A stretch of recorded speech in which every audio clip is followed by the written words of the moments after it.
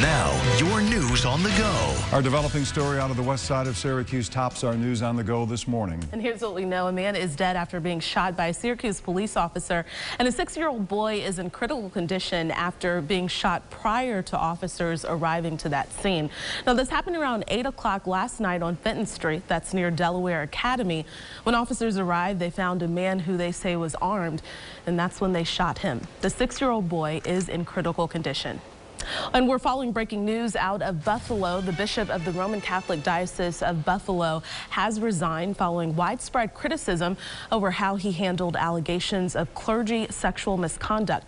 Pope Francis accepting Bishop Richard Malone's resignation today, and the Bishop of Albany, Edward Scharfenberger, is now replacing him until a permanent replacement is found.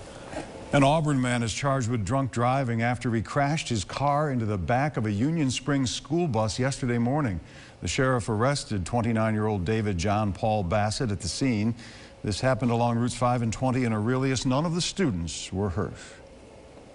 Well, less than 2 weeks after a string of racist and anti-Semitic incidents shook Syracuse University's campus, the community is seeking peace. Organizers are holding a community peace vigil on the steps of Hendricks Chapel. That'll be this afternoon to provide hope and healing. Now, there will be a candle lighting and a musical performance, followed by a time for conversation and community building inside the chapel. Again, that vigil starts at 4:30. Students, staff, and local community are encouraged to attend. And in Washington today, the debate ratchets up over whether President Trump should be impeached. The House Judiciary Committee will hold hearings today to talk about the constitutional grounds for drafting articles of impeachment. This comes one day after the House impeachment report said President Trump seriously misused the power of his office for personal political gain.